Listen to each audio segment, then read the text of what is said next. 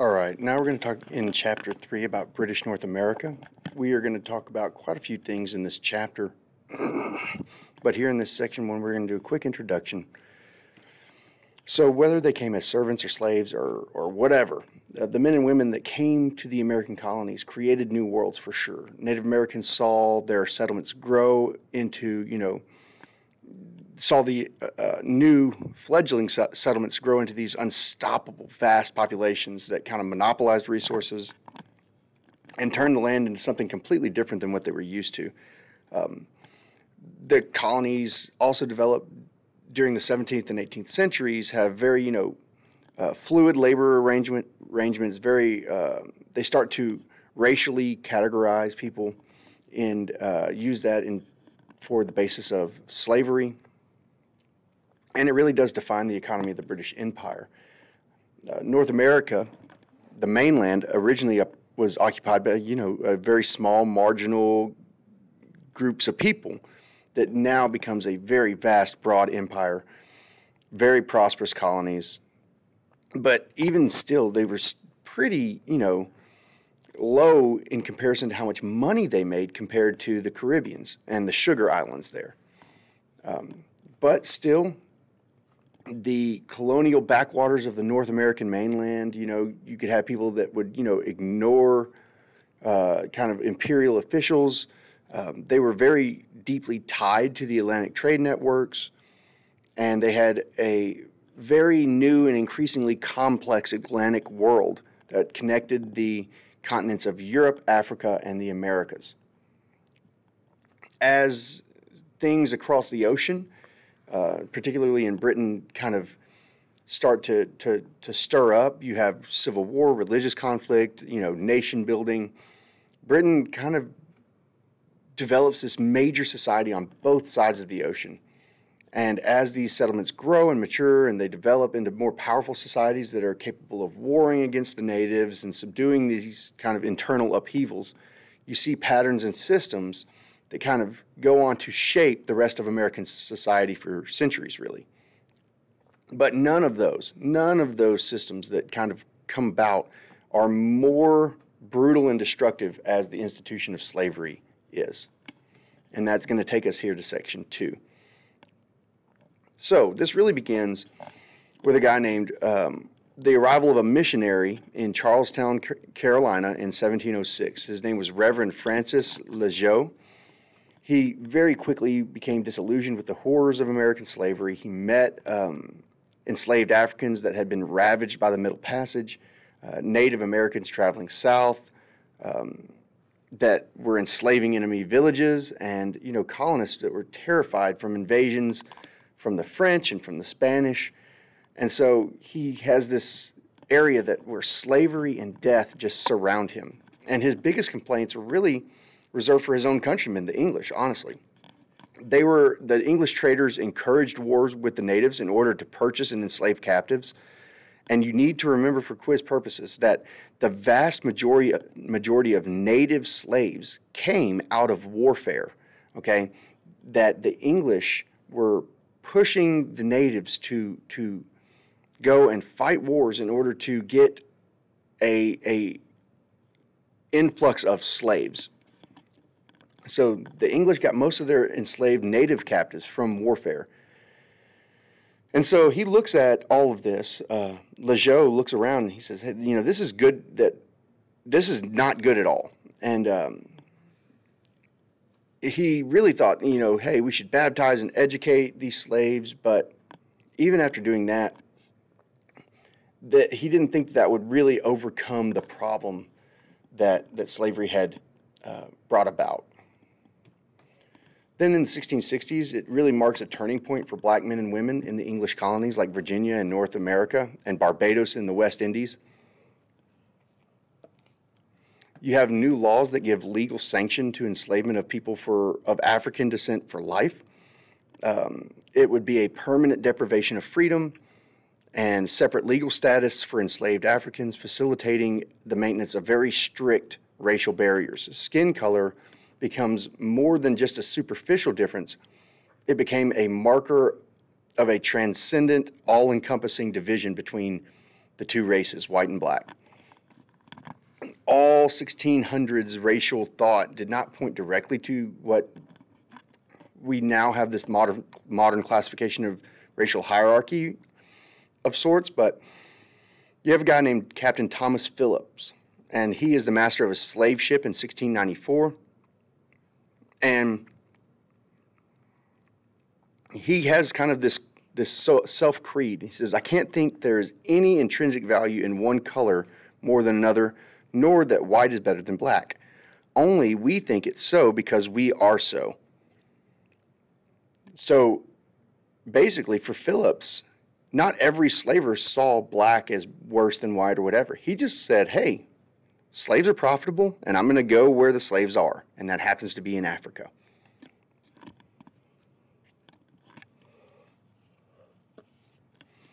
War, again, was really the most common means for a colonist to acquire Native American slaves. Please remember that. European legal thought at the time held that enslaving prisoners of war was not only legal, but they said it was more merciful.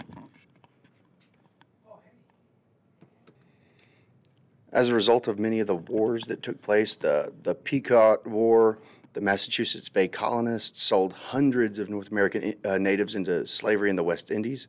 A few years later, the Dutch colonists in New Netherland enslaved Algonquian natives during the Governor Creef's War. All of these wars really end up with lots of Native American slaves being shipped all around North America. And so the English colonists in New England, they also end up trying to send some of their native slaves to Barbados, right? But good for them, honestly, the Barbados Assembly refused to import any of the Native Americans coming from New England. And it's not because they had thought that they shouldn't be enslaved. No, they thought it would encourage rebellion. So then in the 18th century, 1700s, you have wars in Florida and South Carolina and the Mississippi Valley. It produces even more native slaves. And these wars would emerge from, contests between the natives and colonists for land. And some of them were kind of manufactured just to acquire slaves. But they were not merely illegal raids, performed by slave traders. A lot of these, they estimate that 24,000 to 51,000 Native Americans were forced into slavery throughout the southern colonies by both Europeans and other natives. They did stay in the region in some ways. They had Charlestown, in South Carolina, and they would ship them to Barbados or Jamaica or Bermuda. And the English colonists really just wanted to claim the frontier land, and they thought the Native American presence would create violence. And so to them, it was just the best way to get those Native Americans out of the way. Unfortunately, the Native Americans died really fast, and they were murdered or starved to death. And this growing plantation economy really required a more reliable labor force, and so you end up with the transatlantic slave trade providing that workforce.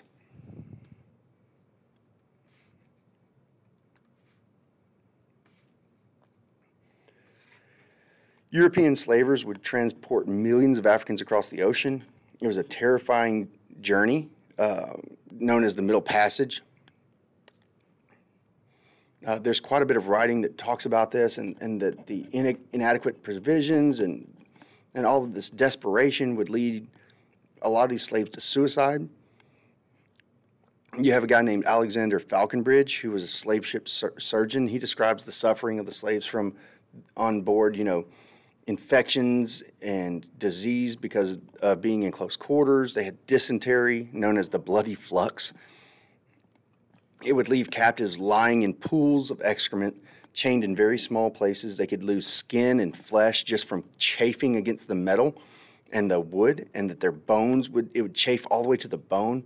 Others that described it, talked about rapes and whippings and disease like smallpox and conjunctivitis aboard these slave ships. It was awful. The middle kind of had various meanings, the Middle Passage, but it was really just one leg of the maritime trade for sugar and other semi-finished American goods and manufactured European economies and for African slaves. For Africans, the Middle Passage was the middle leg of the three distinct journeys. First, you had the overland journey in Africa to the coastal slave trading factories in the West. It was often a trek of hundreds of miles that they would have to walk. Second was the middle, which was the ocean trip that would last from 1 to 6 months. And the third was something called acculturation, or known as seasoning. And this is where they would transport them to American mines and plantations and other places where they were forced to work. The impact of the Middle Passage on these cultures in the Americas is still evident today. A lot of foods associated with Africans, such as cassava, were originally imported to West Africa as part of the slave trade, and they were adopted by African cooks and brought to the Americans, where they are still consumed. West African rhythms and melodies live in new forms in the music and all these different religious spiritual things that kind of synthesize drum beats, and even the African influences appear in like basket making and language, especially of like the Gullah people on the Carolina coastal islands. Recent estimates count between 11 to 12 million Africans were forced to cross the Atlantic in the 16th and 17th, or 16th to 19th centuries. Now, remember that number for quiz and test purposes. Think about that. 11 to 12 million Africans were put on ships and shipped to the New World. And that doesn't even count the millions that died during the trip, okay? And so it was horrible, and obviously when abolitionists come along, they focus on the abuses of the Middle Passage first, for sure. Southern European trading empires like the Catalans and Aragonese, they were kind of brought into contact with the Levantine commerce in sugar and slaves in the 14th and 15th century. And the Europeans really make that first step in the Atlantic slave trade in the 1440s. When the Portuguese land in West Africa, they're looking for gold and spices and all these things. And they start bringing slaves back to Europe to use as like domestic servants and stuff like that, because they didn't need all of the slave for manual labor there. But that quickly changes when they get to the New World, and they would trade all kinds of things, beads, finished cloth, rum, firearms, all these different things. And so this is how they kind of got that slave trade started. It was really the Portuguese. Then they wanted to go to the British West Indies in the Caribbean. And so they set up a major port in Charleston, South Carolina. It becomes the leading port of entry for slave trade on the mainland. Okay? And interestingly enough, the Spanish did not agree with the African slave trade all that much. And they also really wanted to hurt the English. So when the governor, the mayor of St. Augustine, and you might want to remember this, write this down.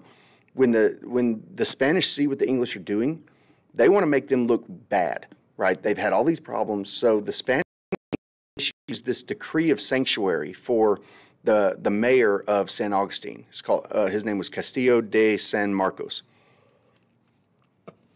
And this decree of sanctuary basically said any slaves that were fleeing from the English colonies, if they would convert to Catholicism and swear an oath to Spain, that they would be set free, okay? And so this was really big, kind of a attack, a kind of a Cold War almost attack by the Spanish. And it really shows that the English and the Spanish had very different ideas of race and what made someone a slave. And it's really important to understand that. They were definitely more open than the English were to the idea of race and that being a role in society. About 450 Africans land in British North America, which is a very small portion of the 11 to 12 million victims total. But as a proportion of the enslaved population, there were more enslaved women in North America than any other colonial slave population. Enslaved African women bore more children than their counterparts in the Caribbean and South America, and this facilitated a natural reproduction of slaves on the North American continent. Then in 1662, there's a Virginia law that stated that an enslaved woman's children inherited the condition of their mother, okay? So if you're ever asked, hey, you know, how did they set up deciding, you know, who's a slave and who's not and all of this, it was through the lineage of the mother. And it was really an economic strategy, you know, and it basically said, hey, if you're born a slave, you stay a slave. And it was a way to keep women as slaves for life, and then their children as slaves for life also, no matter who the father was. Most fundamentally, though, you have the emergence of modern notions of race that's very closely related to the colonization of the Americas and the slave trade.